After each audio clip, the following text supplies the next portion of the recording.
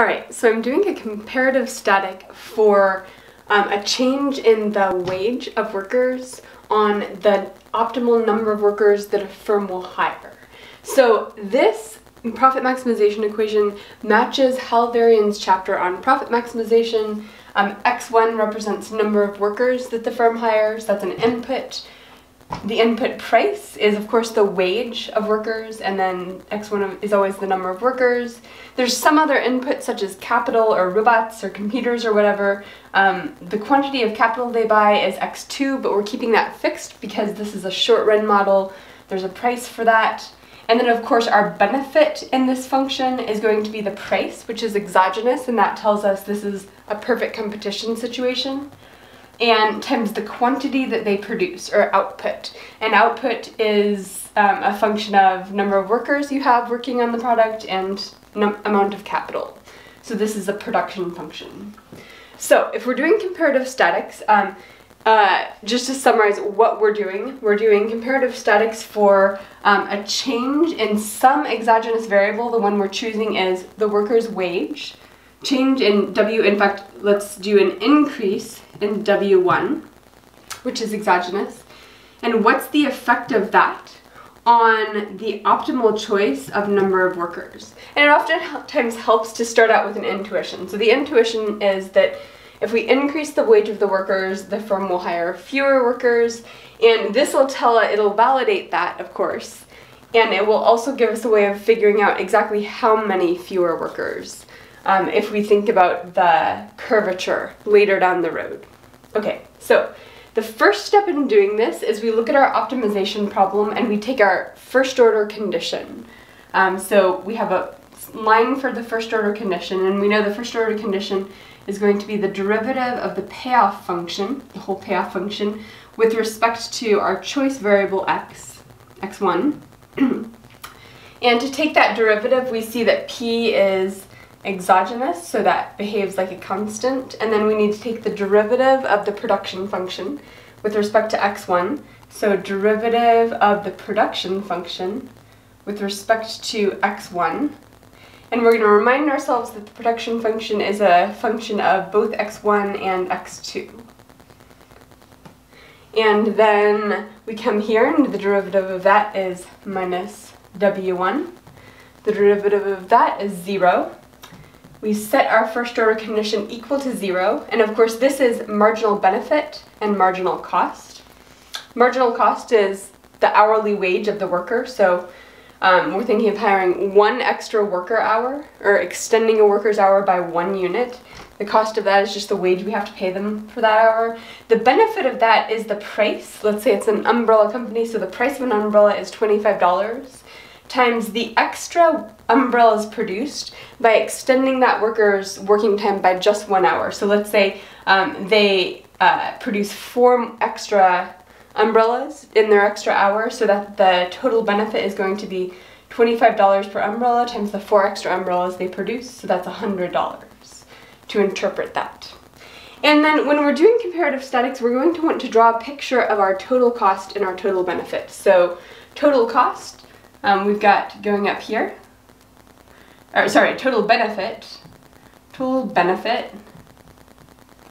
and we're going to draw a picture of that down here, our total benefit. So this is price times output, F, and of course we always have our choice variable on the x-axis here. And it's a production function, so we know it's going to have this shape. And when we multiply it by a constant, which the price is a constant, it's still going to have that shape. It might rotate up or down, but ultimately this will be the shape of the production function for some fixed amount of capital. Diminishing marginal benefit. The total cost curve, well, our total costs are going to be, the total costs that are relevant will be here. Now this is a fixed cost over here because it's not changing, so it's not actually going to be relevant to our problem here. So the total cost as it relates to increasing x1 is just w1 times x1, and that is going to be linear if we have x1 on the axis.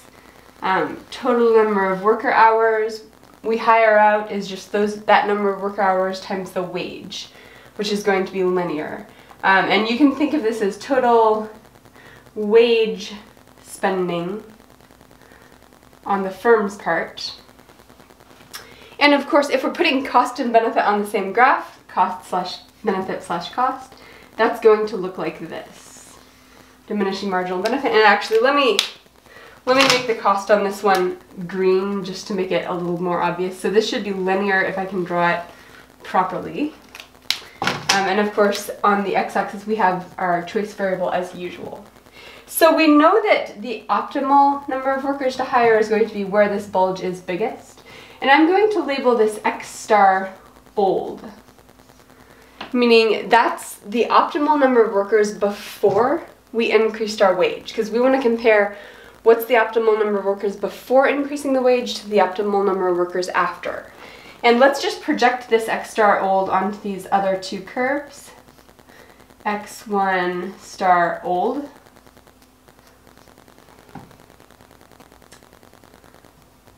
x1 star old. Okay.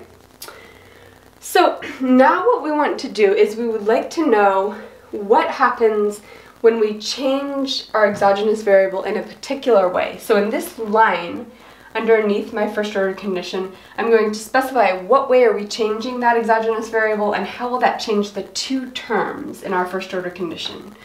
So our exogenous variable change is an increase in the wage. And when we increase the wage, our first term, the benefit, does not change because there's no wage in this. So no change, and this is it's representing the term above it. This, of course, is going up. Wage goes up. So when we think about that, if this term doesn't change, we were at 0. We were optimizing this first order condition, and that basically just means when we were in optim, if you have x1 here, and if this is the total payoff function, we know that the payoff function was maximized at x1 star old at this point. It was maximized at that point, and the first order condition, the derivative there was 0. When we didn't change this, but we increased this, that means it's no longer 0. It's actually less than 0 because it used to be 8 minus 8 equals 0. Now it's 8 minus 12. Well, that's less than 0. So our first order condition is no longer in equilibrium. That means if we are on this total maximization line, that means we have a negative slope to the tangent. So we're not at 0. We need to work hard to get back to 0. Okay, so we go to our next line, and this is asking the question, how do we get our first order condition back to 0? It's a question. And I call this the counterbalance line, where we're thinking about, okay, this is now less than 0. What are the different options for getting it back to 0?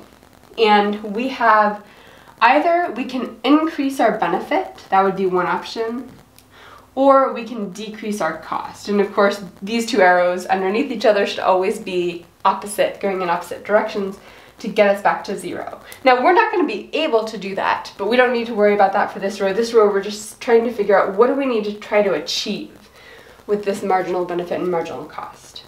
And then we move down to our final line in the comparative static analysis.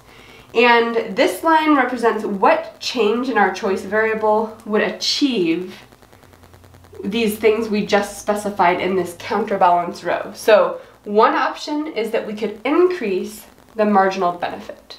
That's an option. So let's come down to our benefit graph. And we of course know that the marginal benefit here is equal to the slope of the tangent. I always forget this step. I always forget. When you increase W1, it's always helpful to show how that changes one of the graphs down here. So the increase in W1 is going to rotate this graph up. And so that caused this, that put us out of equilibrium. Now we're trying to get back in equilibrium. Okay, so we would like to increase our marginal benefit. That would help us get back in equilibrium. Marginal benefit we know is the slope of that tangent, and all we can do is increase x1, increase number of workers, or decrease number of workers. Those are the only two options.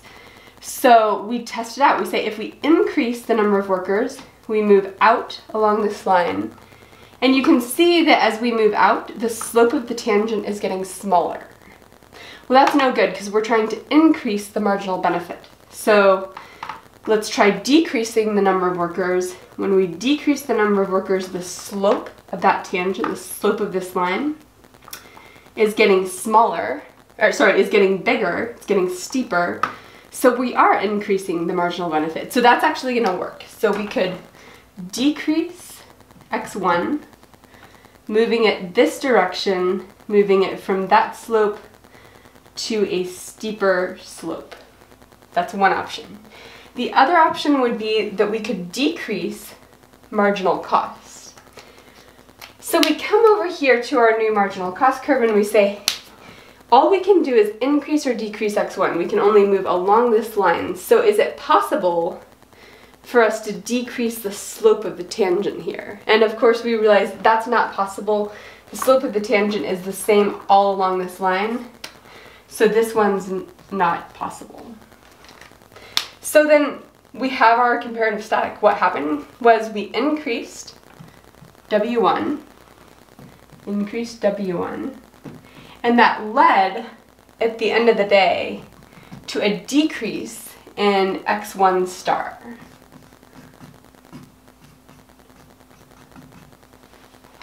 Which is what we were trying to find out. Now, eventually we'll be able to think about how much will it decrease based on how strong is the curvature here. For example, if this is really curvy and decreasing it a little bit changes the slope a lot, that's going to say one thing. But we won't do that right now. So what I've just shown you is I've shown you comparative statics for an increase in the wage on the number of workers that this particular company is going to hire.